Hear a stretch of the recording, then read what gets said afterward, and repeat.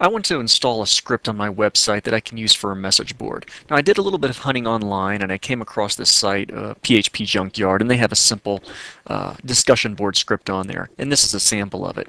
And in fact, I've already done a little test. I posted a topic, then I posted a reply to that topic in here. Now, at first glance, it's not very fancy. Not very fancy looking, and it's certainly not very fancy. However, I see a lot of opportunity for customization because it is such a blank slate. With some CSS, you could really customize this quite easily, I think, into the look of your own website. So I'm going to check it out and see how easy it is to install. So I've already downloaded the files. So you get a download folder and it'll download, and you uncompress that. And these are the files that they've given me. There's a couple of PHP files and text files. Of course, there's a README file that'll contain the directions.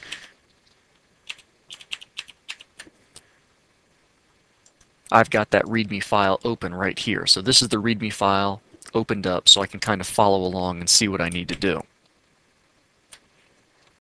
couple subfolders in there as well. So I'm going to go back to the README file and I kind of scroll through a little bit.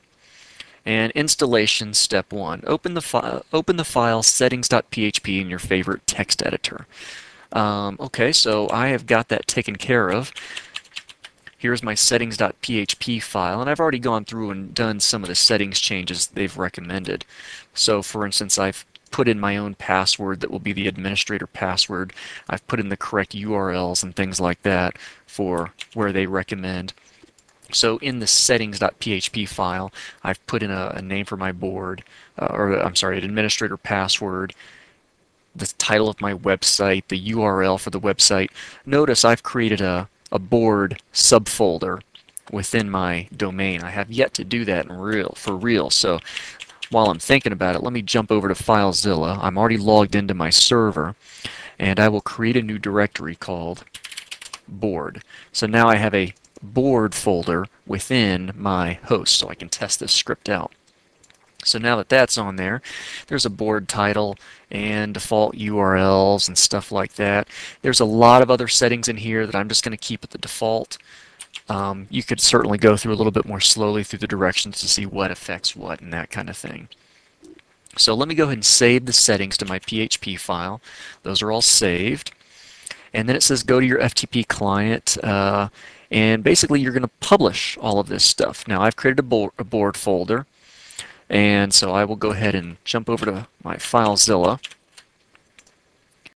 select all of the folders and files provided, and publish those to my server's board folder within my own hosting folder. Okay, that looks like that's been taken care of.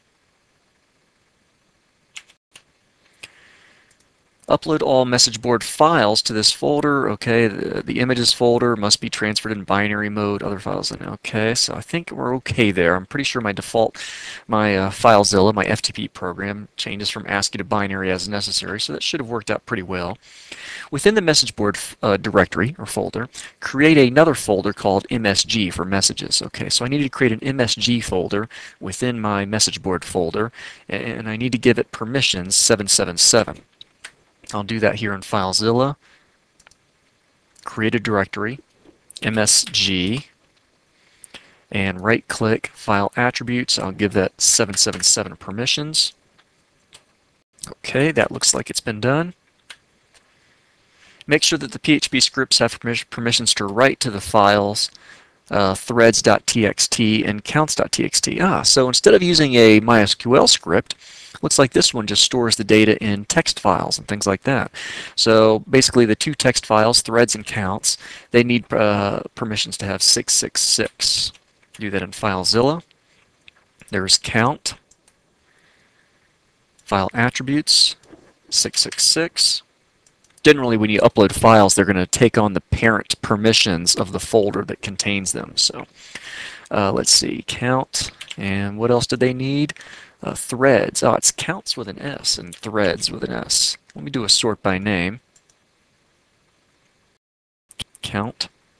Could have just been a typo in the directions, I suppose. There's threads. I'll give that 666 settings. All right.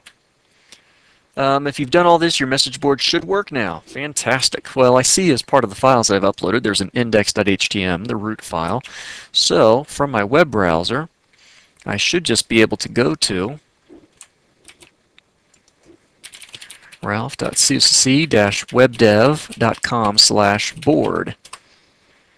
Okay, let's see now. I'll put in a test post here. Ralph, test post 1.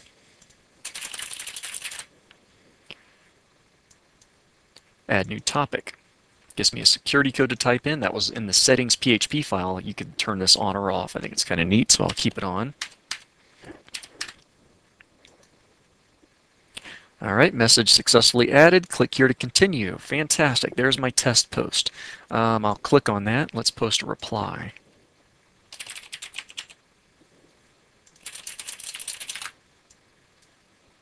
Seven 71674.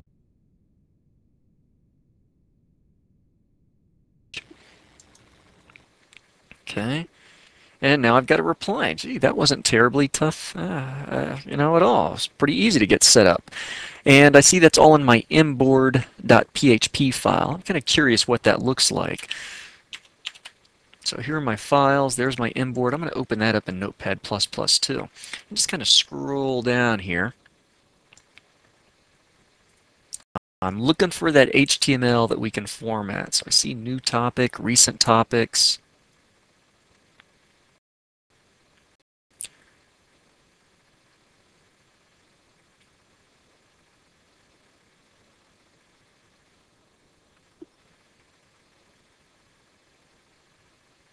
See this HTML here?